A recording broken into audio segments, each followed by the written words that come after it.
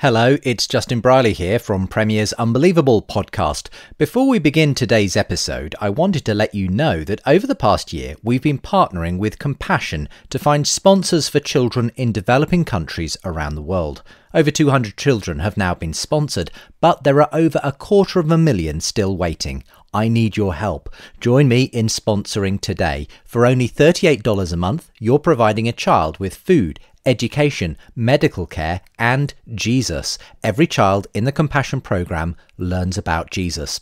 And all the work is done through the local church and local people. But it's more than money. You'll write letters to your child and receive letters in return.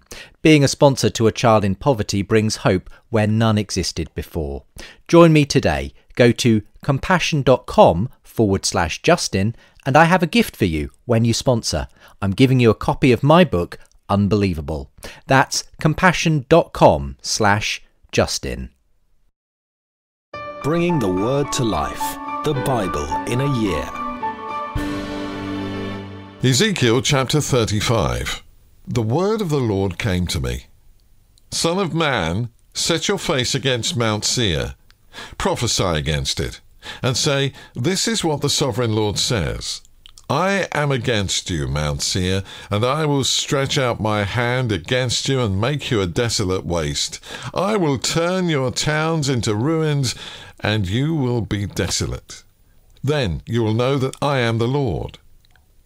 Because you harboured an ancient hostility and delivered the Israelites over to the sword at the time of their calamity, the time their punishment reached its climax. Therefore, as surely as I live, declares the Sovereign Lord, I will give you over to bloodshed, and it will pursue you. Since you did not hate bloodshed, bloodshed will pursue you. I will make Mount Seir a desolate waste, and cut off from it all who come and go. I will fill your mountains with the slain. Those killed by the sword will fall on your hills and in your valleys, and in all of your ravines. I will make you desolate forever. Your towns will not be inhabited. Then you will know that I am the Lord. Because you have said, These two nations and countries will be ours, and we will take possession of them, even though I, the Lord, was there. Therefore, as surely as I live, declares the Sovereign Lord, I will treat you in accordance with the anger and jealousy you showed in your hatred of them, and I will make myself known among them when I judge you.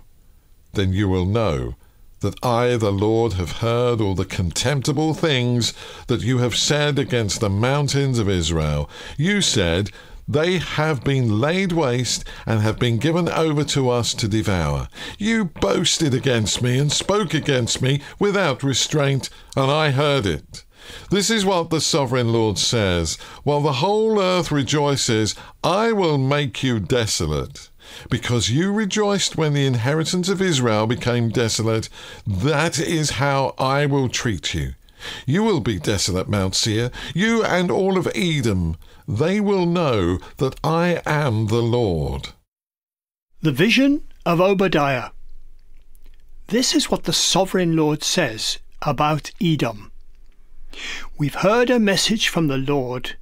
An envoy was sent to the nations to say, Rise and let us go against her for battle. See, I will make you small among the nations. You will be utterly despised. The pride of your heart has deceived you, you who live in clefts of the rocks and make your home on the heights, you who say to yourself, Who can bring me down to the ground? Though you soar like the eagle and make your nest among the stars, from there I will bring you down, declares the Lord. If thieves come to you, if robbers in the night, oh, what a disaster awaits you! Would they not steal only as much as they wanted? If grape pickers came to you, would they not leave a few grapes? But how Esau will be ransacked, his hidden treasures pillaged.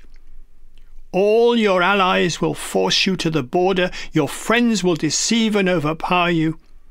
Those who eat your bread will set a trap for you, but you will not detect it.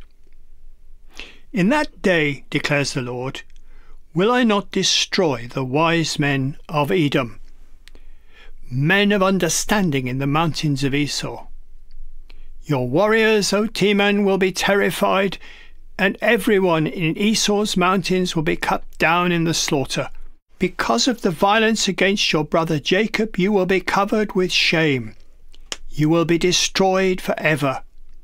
On the day you stood aloof while the strangers carried off his wealth and foreigners entered his gates and cast lots for Jerusalem, you were like one of them. You should not look down on your brother in the day of his misfortune, nor rejoice over the people of Judah in the day of their destruction, nor boast so much in the day of their trouble. You should not march through the gates of my people in the day of their disaster, nor look down on them in their calamity in the day of their disaster, nor seize their wealth in the day of their disaster. You should not wait at the crossroads to cut down their fugitives, nor hand over their survivors in the day of their trouble. The day of the Lord is near for all nations. As you have done, it will be done to you. Your deeds will return upon your own head. Just as you drank on my holy hill, so all the nations will drink continually. They will drink and be as if they had never been. But on Mount Zion will be deliverance. It will be holy, and the house of Jacob will possess its inheritance. The house of Jacob will be a fire, and the house of Joseph a flame. The house of Esau will be stubble, and they will be set on fire and consume it. There will be no survivors from the house of Esau. The Lord has spoken. People from the Negev will occupy the mountains of Esau, and people from the foothills will possess the land of the Philistines. They will occupy the fields of Ephraim and Samaria, and Benjamin will possess Gilead. This company of Israelite exiles who are in Canaan will possess the land as far as Zarephath. The exiles from Jerusalem who are in Sepharad will possess the towns of the Negev. Deliverers will go up on Mount Zion to govern the mountains of Esau, and the kingdom will be the Lord's. Psalm 108. My heart, O God, is steadfast. I will sing and make music with all my soul. Awake, harp and lyre. I will awaken the dawn. I will praise you, Lord, among the nations. I will sing of you among the peoples. For great is your love, higher than the heavens. Your faithfulness reaches to the skies. Be exalted, O God, above the heavens. Let your glory be over all the earth. Save us and help us with your right hand, that those you love may be delivered. God has spoken from his sanctuary. In triumph I will pass aloud Shechem, and measure off the valley of Succoth.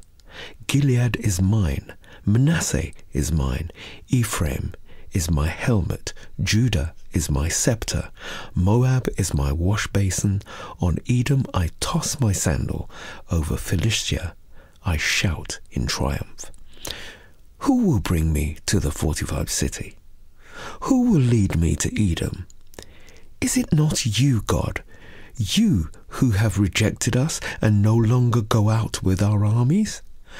Give us aid against the enemy, for human help is worthless. With God we will gain the victory, and he will trample down our enemies. For more resources to help you bring the word to life, go to premier.org.uk/Bible.